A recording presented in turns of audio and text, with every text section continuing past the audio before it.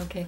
You want to have spell their name for you right away, so that they get the spelling right. Oh, yeah, Skenandore.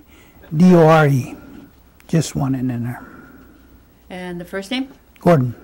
And spell that too. Some people spell them different. Oh, is it? Yeah. Gordon. Do you have a middle name? Yeah, Louis, Louis. Yeah, so. Once we start filming, we're going to have you do it again, but they're just writing it down right away. Oh, Actually, was rolling on that videos. Go ahead, so you can go ahead and just dive into the questions that go up. Okay. Good afternoon, Gordy. Glad to have you and welcome you to our interview session. I'd like to have you tell us your full name and then spell it, and then tell us where you were born and the year you were born. okay. My name is Gordon Louis Skenandore, spelled Gordonlouis Skenandore. Was born in Green Bay in November 13, 1938. And I'd like you to tell us about your parents, and we'll start with your mother's side. Tell us about your mom and your grandma and your great-grandma on that side. my dad's name was Arthur Skenandore. Mother's maiden name was Jordan Cynthia. And her parents was, I got it written down here, I forget their names sometimes, Ephraim, Jordan, and Elsie, great-grandmother. That's your mom's parents. Yes. Okay. Do you remember their parent, or your parents on your mom's side? No, I don't. No? I never was. Okay. How about on your dad's side? No, I don't. No. So you had one set of grandparents then on your mom's side that you knew fairly good? I didn't know them fairly good, but I You knew who they were? You know, yeah. Did they live close by you at all? No, I think my great-grandfather was deceased. Then I just knew my great-grandmother just a little of what I can remember, you know. Okay. She used to stay by our house, and she passed away there, so I don't remember too much about her. Okay. What do you remember about your mom and your dad? Did they speak Oneida? My mother did quite fluently, and let's see, I don't think my father did. So. Did they ever talk about where they went to school, or if they went to the boarding schools at all? I'm not sure where my father went, but my mother went to a boarding school in Wittenberg. Wittenberg? Yeah. They, it was one of those schools where they couldn't talk their native language. They had to talk English, otherwise they'd be punished, I guess, you know. You might have heard of that before, huh? So, that's what that was. Do you know how long she was there at all? No, I don't. I couldn't say. All right. She went to the boarding school. Do you know if your dad went to school around the village at all? I never really, I couldn't really say on that. My sister would probably know, but I don't know if they ever told me or not, you know. Okay. So. Did they work around the Green Bay area, or did he have a farm, or? No, he just, I guess my grandmother had a farm, and he might have worked there, but he was a mechanic in Green Bay for Broadway Automotive. That's where you got it from, huh? Mm-hmm. Yeah, that's right. Yeah. Picked up on that. Okay. Now we're going to go to your sisters and brothers. And if you could start with the oldest and work your way down and tell us what their names are. Mm-hmm. My oldest brother was Vince Skenandore. He passed away in, let's see, I think it was 2000. Oh, wait, and then Bernice was the oldest, I'm sorry. She passed away in 2000, I forget the date. She got in an automobile accident up the road a ways here. And then there was Marlene. She married to Myron Skenandore, kept the same name. And she lives in Green Bay now, that site. My three sisters. Right. And then Richard's the next one. No, I guess I'm the next one. And then Richard. Richard was the youngest. Okay. So that's all. That's 5 of us. Okay. So. Is that a family of 5 then? Pardon? A family of 5 yes. children? Mm-hmm. Okay. Did they go to school around the area here with you, or they all pretty much grew up in this area, right? Bernice and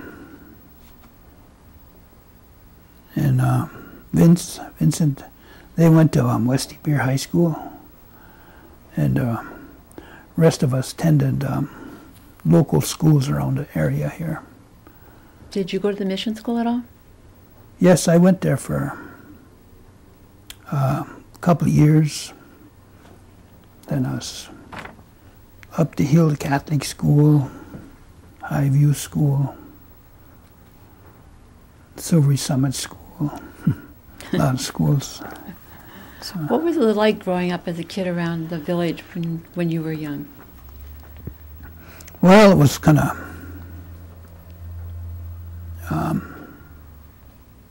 was sort of hard.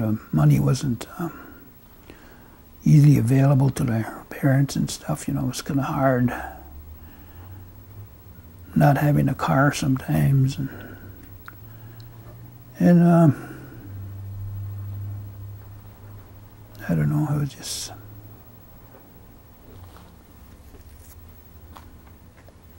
Did you have electricity or running water when you were growing up? Let's see. Not most of the places. Most of the places we lived was one-room houses that we could, wherever we could find a place to stay, we went there and rented from people who my mother got to know. They had no electricity, and they had to haul water. And if there was no water there, sometimes there was a spring-fed well. We'd have to haul water from there and stuff like that there. And then, like I say, it was kind of hard. Money wasn't too, but they did whatever they could, mostly to keep us, you know. Did your mom do any kind of canning or yeah, crafts and things? She used to can a little bit, quite a bit, whatever was available at the time. Then she, later on, she worked as a cleaning woman at different houses in Green Bay, and you know. A lot of the ladies did at that time. Yeah. Yeah. Mm-hmm. I don't know where you live, but I know there was a well like right on the end of Salt Pork Avenue that a lot of people went to get water from, from around the area. Later on, we lived, after we moved out of all these other houses, we moved in there at one of Firm's houses. Mm-hmm. Remember when all them houses used to be down in the line there, about 10 houses. Along the creek? Yeah. A lot of people lived there with outhouses, and everybody got their water from that one well, like you said. Yeah. Do you remember some of the names that they had for the different areas? Like they had, I just mentioned Salt Pork Avenue. There's different names. Goose Town. Yeah, Goose Town, that was up by, I don't know how that got a name. And it's like you say, Salt Pork Avenue. That one place there were firms, they used to call it Stagger Lane. I don't know if that, Yeah. did you ever hear that? Yeah, oh yeah, yeah. And can't remember no other ones. Kind of like nicknames, you mean? Yeah, the Yeah. nicknames. They gave nicknames to everything, including the people. Yeah. Did your parents then, where did they shop? Or get their food from the local stores or De Pere or? I don't really know, but in the earlier days, but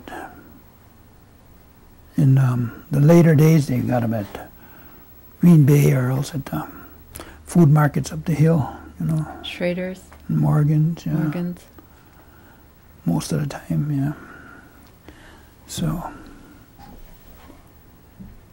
what kind of games and social activities were the kids doing at the time?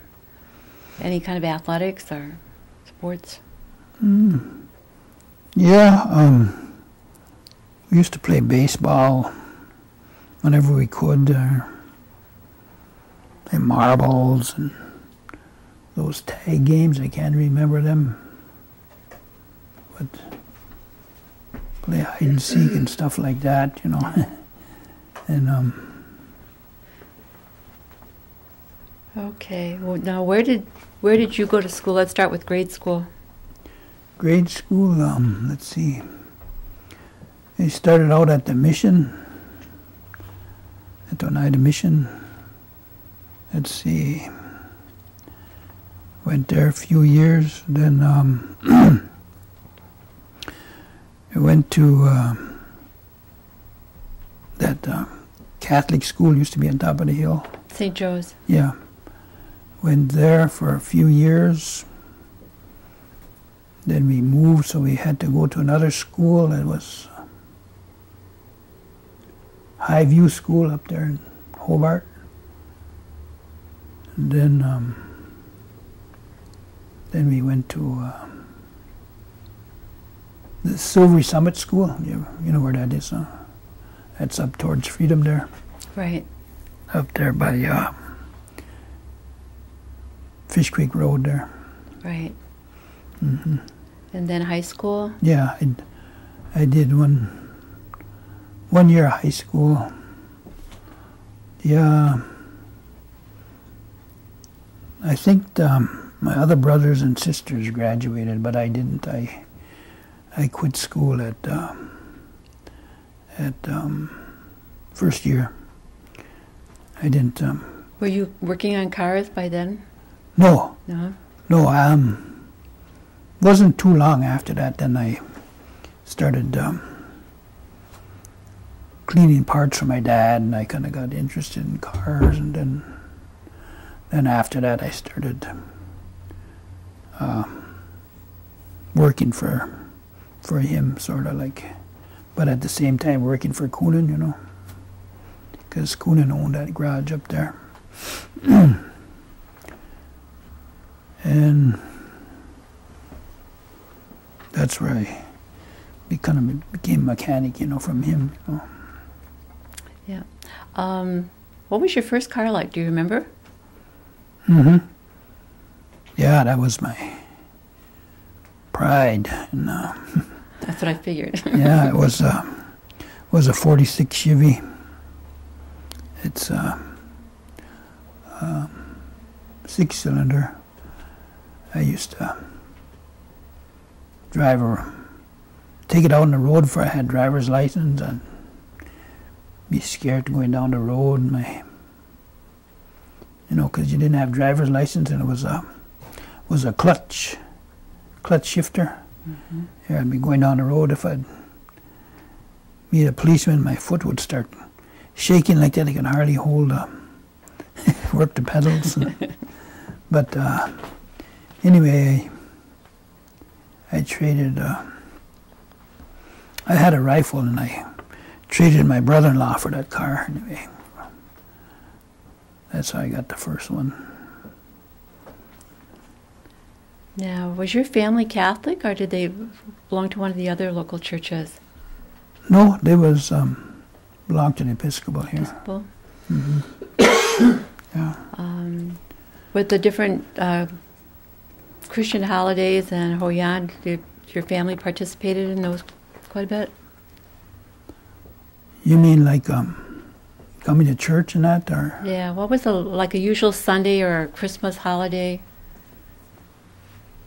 Yeah, I think they used to come to church down here, and pretty much. How about Hoyan? Yeah. You mean going out for treats and that, like that? Mm-hmm. Yeah, us kids used to do that. Go up to Oneida, mostly through Oneida, and like you say, South Park Avenue, and get donuts. Yeah, that was. No, nowadays nobody does that. You don't go Hoyani anymore? No. You'll have to come with us this year. After you got into the car business, I know at some point you met Judy. Mm-hmm. And you want to talk a little bit about when you were married and the number of kids that you had? Mm-hmm.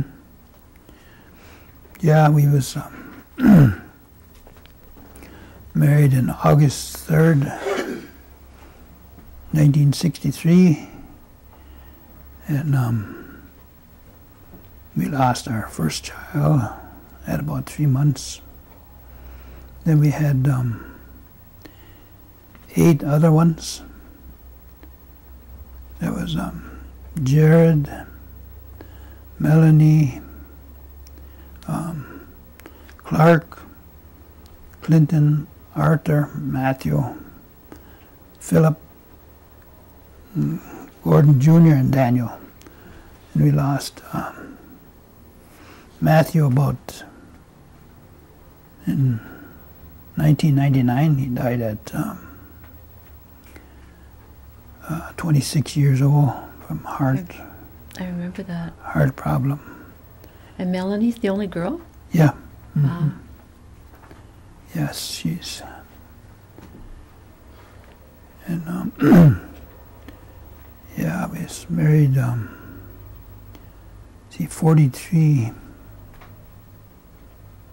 44, I believe, in next August.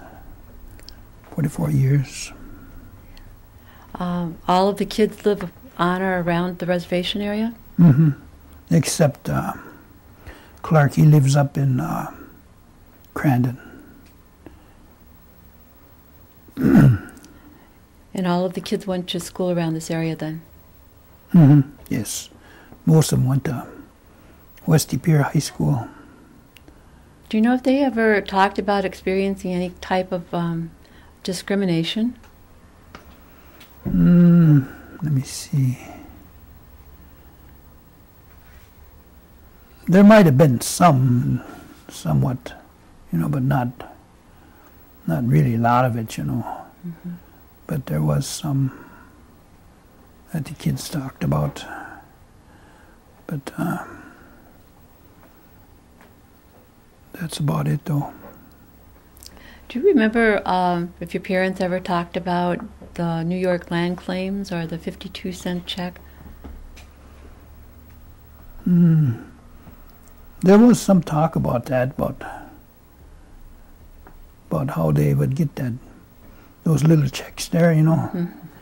and where that came from. But that's about all they said about that, So.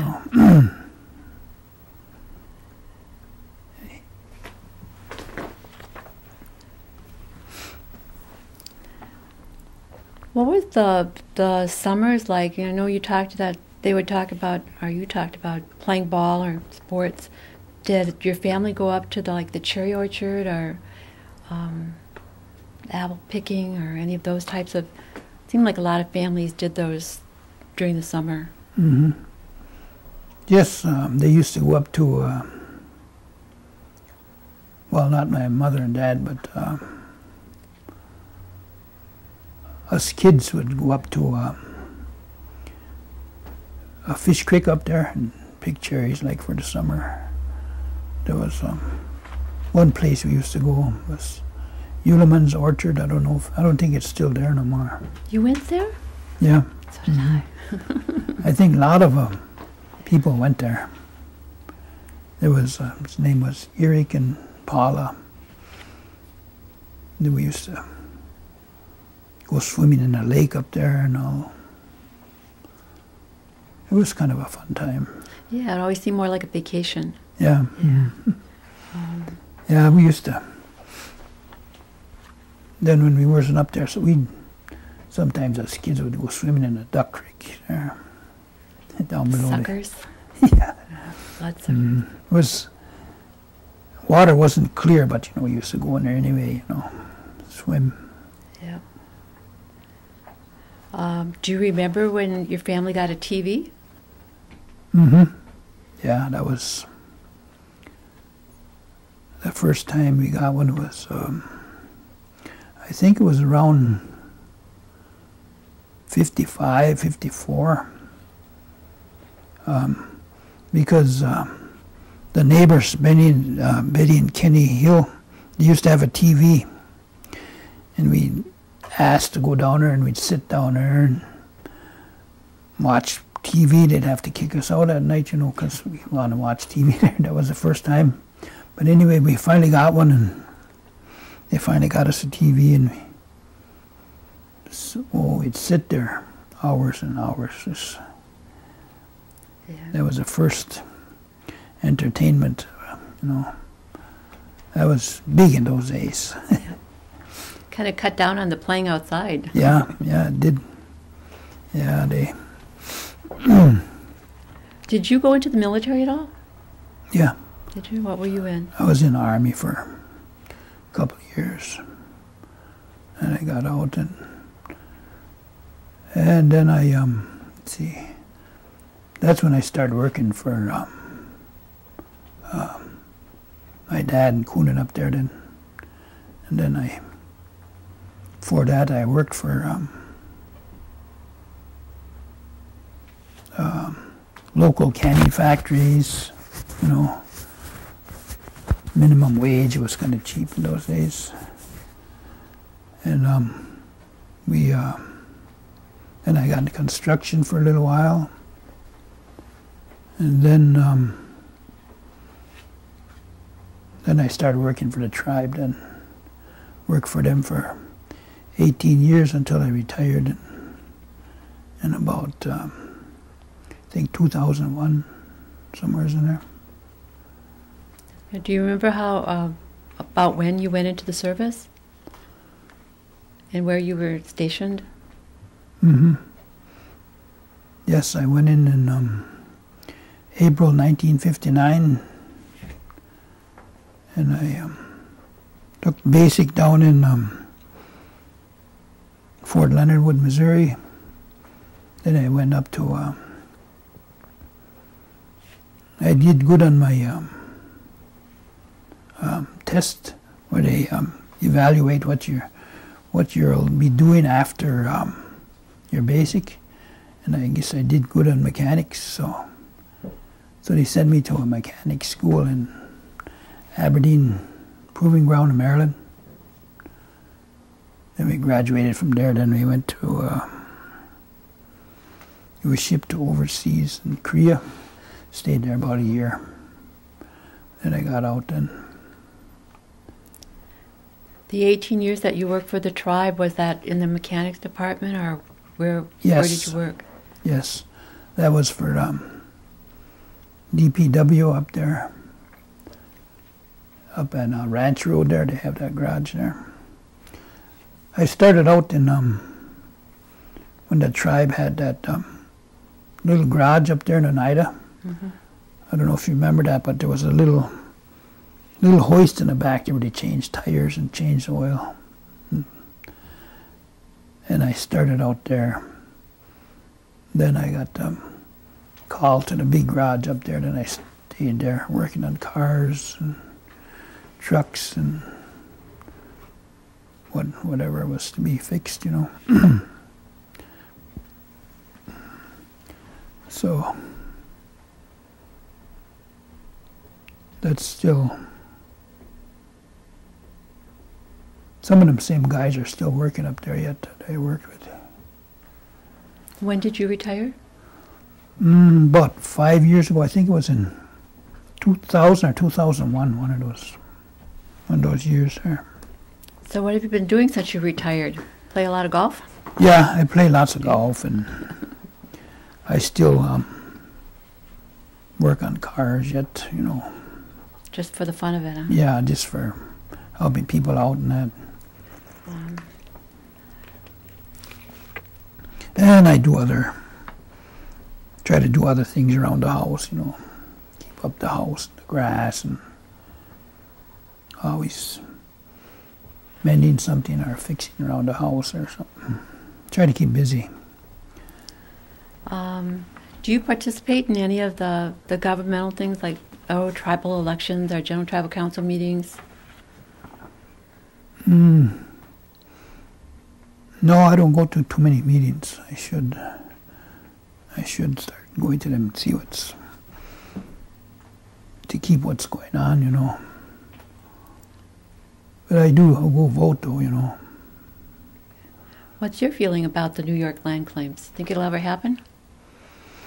I don't know. It's been going on so long.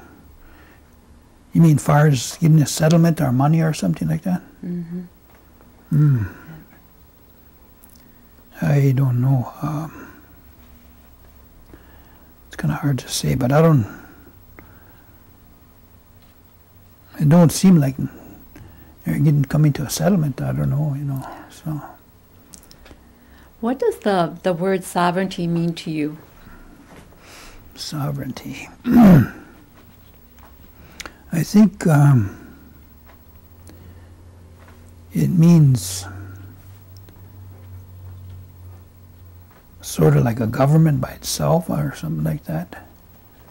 Not sure. No, it seems like it means something like that. I don't know if that's right or not. Yeah, well, it's a government within a government, kind of. What is your feeling or terminology for an elder, or for being an elder?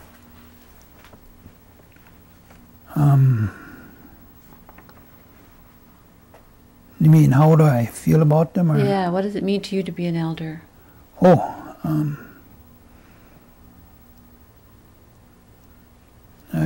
don't know. It seems like it's all of a sudden seemed like it come up on you kind of quick, like, you know, it seemed like after you was 40, 45, seemed like the years kind of went by kind of fast, like nowadays the time seems to be going faster. Whereas when you were younger, the time would seem like it went so slow, like, you know. So, I don't know, it just seems like you're,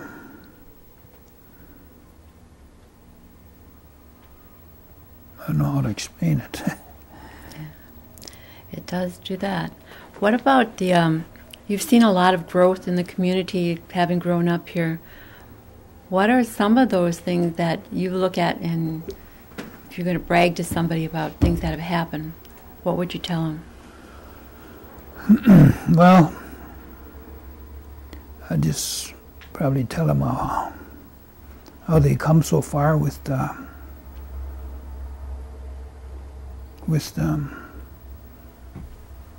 improvement of the community and buildings, and how they manage the money from the casinos and built this new school and lot of improvements in the community. Bought several land acquisitions, and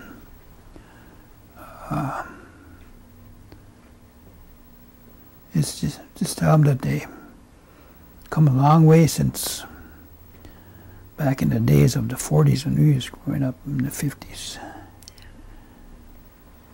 Come from being poor to into the, you might say, the better economic conditions, nowadays. So. How do you feel about being Oneida?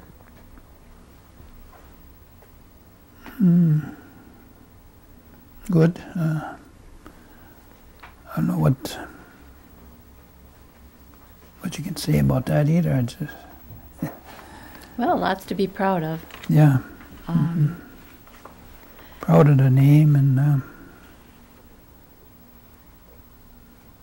guess. One of the things we were trying to get a picture of some of the stories that are handed down around the different people in the community. And we found that there are certain stories that apply to a lot of people. They all know the same story. But it deals with like ghost stories or witch stories, however you want to call them. And I'd like to ask you if your family has any stories that they pass on about things that might be considered strange or ghost stories. Let's see. Yeah, there's a lot of different things, but I can't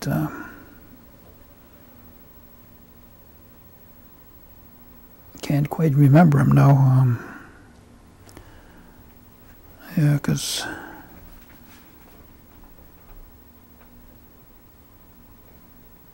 I can't remember none. Can't now, remember right now. That's okay. Your children, your grandchildren will look at your videos someday, and what would you like to say to them? Any kind of advice that you would like to give to them? Well, I would probably just say, keep attending school. Listen to your parents, and try to be a good person. That's what I'd say.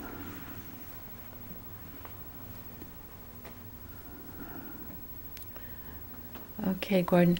I think I've asked all the questions, but I'm going to ask these gentlemen back here if I missed something. I don't think so. We covered most all of it. I appreciate your interview. Okay.